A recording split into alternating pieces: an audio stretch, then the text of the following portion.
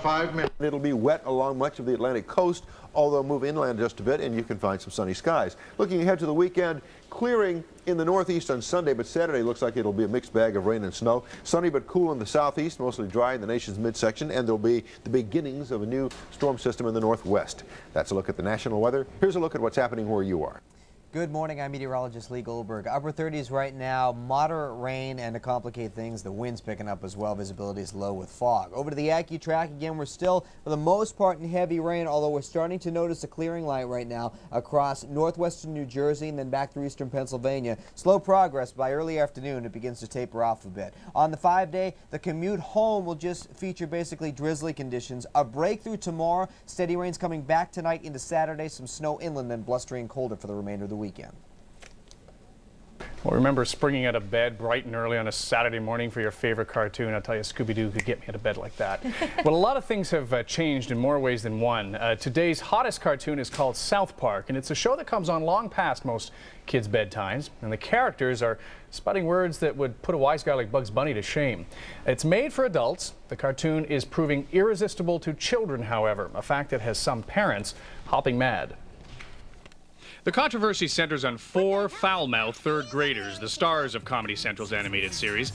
Stan, Kyle, Cartman, and Kenny look innocent enough, but when you consider Cartman once roasted hot dogs over an accident-prone Vietnam vet, or that Kenny dies violently in almost every episode, you begin to understand how shocking the show can be. The network insists South Park is a cartoon for adults, not children, but almost a quarter of its audience is under 18. 5% are under 11. I like the voices and I like the way they swear. It's pretty funny. It's really dumb and it's funny. My mom says I can't watch it anymore. It's like a twisted Charlie Brown. With the South Park phenomena gaining steam, Comedy Central will begin airing 20 hot new episodes in May.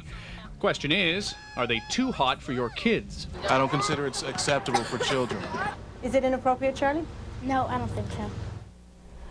So is South Park too mature for school-age children? Here to offer her opinion is Carol Clark, assistant principal of Nellie Bennett Elementary School in Point Pleasant, New Jersey. Joining us from Los Angeles this morning, a familiar face, Child Magazine columnist and mother of 4, Vicki Iovine. Vicki, you were just here yesterday talking about children's bad habits. Well, might as well continue on in that vein, right? In that vein, we will. I'm gonna start with you, Vicki. Do you think, as a mother and as a person who writes about child care, do you think parents should keep this comedy off limits to their kids? Well, I'm going to tell you the truth about my family. My oldest child is 10, a boy, and I tried very hard this whole year to keep South Park out of our house. And it didn't matter for the longest time whether he actually saw it or not. He still learned from his classmates all the stories, all the lines, all the everything. So finally, I decided to surf this cultural wave because I knew I was going to drown in it either way. And I sat down and watched the tapes with him. Somebody had made a video cassette for us. And you know, a terrible thing has happened. Me, the authoritative figure, I laughed as hard as he did. You've been co-opted. Yes. And I just feel that the best thing to do is to keep up watching with him, because I must tell you, it brings a lot of great topics of conversation up. But you're much better than asking how social studies went today. But you're saying show this on tape after you've seen it to your oldest child, but your younger children, you don't let them see it, correct? No, I don't. And I have to say, that's not easy. But the way I managed to do that is South Park is a weekend experience. I think it's a little intense. I think it makes the kids get more excited and more hyperactive. It's something you can do on a Saturday when the other 10-year-olds are around for the sleepover. Yeah, I gotta tell you, Vicki, I had the same experience. I mean, my son has been talking about South Park. He has never seen it. And Carol, have you seen manifestations, South Park-like behavior going on in the schoolyards at your school? Well, absolutely, and that was the concern that the administrators in our district had, that we just wanted to let the parents be aware of the show. So you sent out a notice, I guess, from your office saying that, you know, warning parents who don't know about it that it contains offensive language and subject matter, but you have also, I think, forbidden kids from writing about the subject matter in their creative writing classes. Why did you take that step? It was just getting out of hand.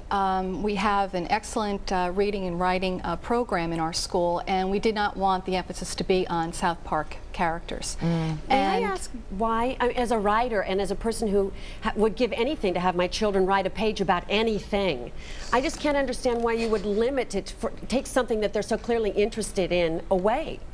I work with 8- and 9-year-olds, and I don't think it's appropriate for them. And I feel that if it was the parents' responsibility to sit with their children and discuss it, but certainly not view it. But in our letter to the parents, we asked them to use their parental guidance. And really many teachers have not even seen the show, just its hearsay. It is something that is viewed at Wednesday night, 10 o'clock. And that was a whole other piece as well. Should the children be up that late? Well, it's really constructed for adults. I mean, this Absolutely. is social satire, and it's laced with profanity and you know, bathroom humor and all of those things. Like, you know, we've seen on Ren and Stimpy and Beavis and Butthead before. But it really is social satire, and some of the themes are really just geared toward adults. They are, and I have to say, in my, every once in a while when I hear like Chef talking, I'm thinking to myself, oh my gosh, I hope my children don't understand innuendo. And so far they don't. But I'll tell you other things. For example, there was an episode for Halloween, and it was very useful to have an opportunity to explain what the Ku Klux Klan was. You know, there is some conversation that can be had with your child, especially when you have turf that they're so interested in. I can't get my children, a 10-year-old, you say, how was school today? Says, fine. Did anything happen? No. And then I say, well, what was happening on South Park? Forget it. I can get an hour of conversation in. And I think if I can keep those conversations going and explain which parts are to be accepted and which parts are to be rejected, or which are inappropriate, I'm kind of grateful for having any common ground like that. Well, our concern that there were many parents not even aware of the show, not even aware of the content. And we had third graders causing quite a disruptive focus in the classroom on Thursday mornings. And that's why we had to bring it to the parents' So can they wear attention. their T-shirts? Can they wear all the marketing stuff to school? We never banned that. And I thought after the letter went out that the parents would use their good judgment. If they want to say, this is all right with me, it's certainly the parents' responsibility. Now, is this different, though, than, what was it, 10 years ago now, that Bart Simpson was all the rage on, you know, in classrooms, and all of the parents were saying, oh, no, you know, they're wearing Have a Cow T-shirts, this can't happen. How's this different?